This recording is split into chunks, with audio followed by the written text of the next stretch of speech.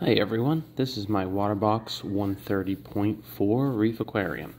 The dimensions are roughly 2 feet by 4 feet by 22 inches deep. Comes out to around 96 gallons. It's been up and running for just over 6 weeks now.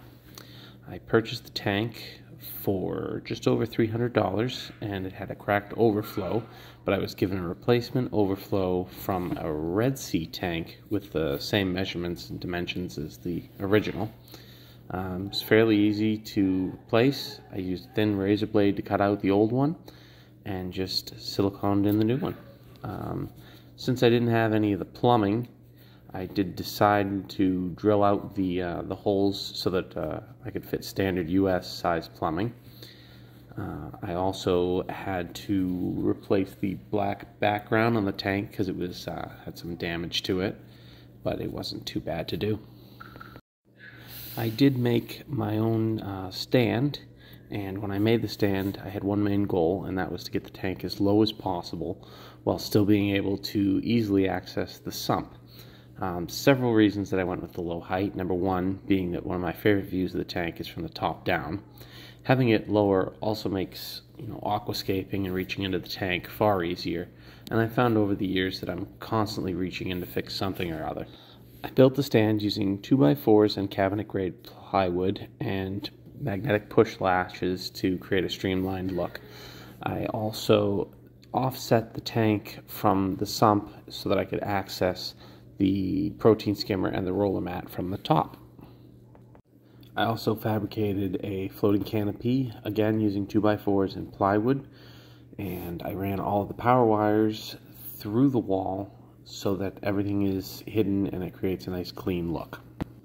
Lighting the tank is a Reefbreeders Photon 48 V2 Pro and a 24-inch blue UV lumen bar, which I moved from the previous tank.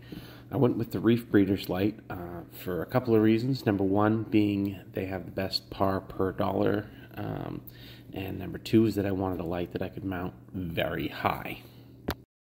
The main source of flow in the tank is a jebao CP120 gyre style wave maker. I've never had a gyre pump before, but wow, this thing really does move some water.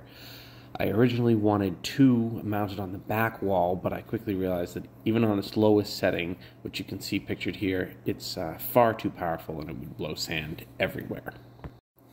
I also went with a jebao pump for the return. It's a DCW 5000, so approximately 1300 gallons per hour, and I'm running it at about 30% power. After running a really cheap AC pump for years, I can't believe I didn't get a DC pump sooner. You literally cannot hear the thing running. The two containers here are my automatic top-off water and my calcwalser, which I dose with a Skimmer dosing pump. To control the aquarium, I have a Digital Aquatics Reef Keeper light, which I've been using for the past 11 years. It's been through 4 tanks. And I use it to control 2 dosing pumps, one for calcium, one for alkalinity, as well as my automatic top-off.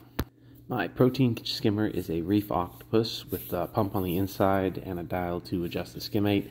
I previously had a Vertex Omega pump, which I really disliked. It was my first skimmer, so I thought that all skimmers were just a pain until I got this one and realized they're not. The newest piece of equipment I have is the Reefmat 500, which I absolutely love. Days of cleaning filter socks are done. I feel like if you have the space in your sump, you just get one and you won't regret it.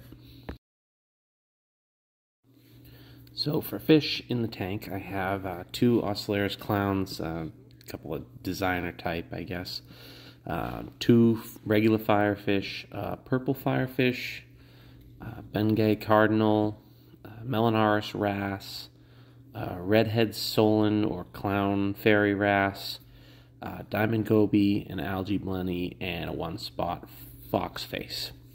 Originally, I'd wanted to try a trio of anthias in the tank, but I think I'm going to make the decision to try and stick with the easier fish after I've had some bad experiences in my previous tank with anthias.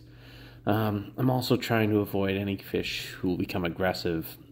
The long-nosed hawkfish I had in my 40 breeder was such a jerk that I hardly ever even saw the other fish as he chased him away so much. I'm not the best at keeping up with the names of the corals, and I tend to choose them mainly based on their colors and price. If it's inexpensive and if it looks good to me, I'll probably buy it. But some of the corals that I have are pink birdsnest.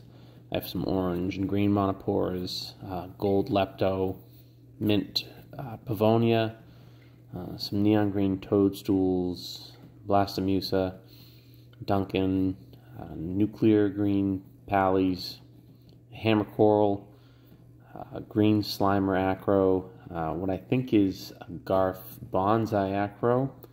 I've got another green and purple acro, some purple stylophora, and a whole bunch of different zoanthids and a few ricordea. I did try to divide the rock into two sections so that I can keep my zoanthids from spreading between the two, because that has become a problem in the past. My pride and joy of the tank is front dead center, and that is my Maxima clam. At this point, it's about, say, 6 or 7 inches long, and it's one of the main reasons that I upgraded from my 40 breeder. I've had it for 2 years now, and it was trying to move around a bit, and it was already cramped in there, so it was really a motivation to get a bigger tank, because I want to keep this guy for a long time. I'm currently dealing with a little bit of a cyanobacteria outbreak, which I know is just part of the process, and hopefully it'll go away soon. But I also got quite a few aptasia popping up all over the tank. And if anybody in the southern New Hampshire area has some Bergia nudibranch for sale, I'd love to try them out. I've tried every trick in the book over the years to get rid of aptasia, and nothing I do seems to really work, so I'm hoping maybe some Bergias will do the trick. Overall, I'm extremely happy with the tank, and if you like the video, give me a thumbs up. I'll try to do some updates, and thanks for watching.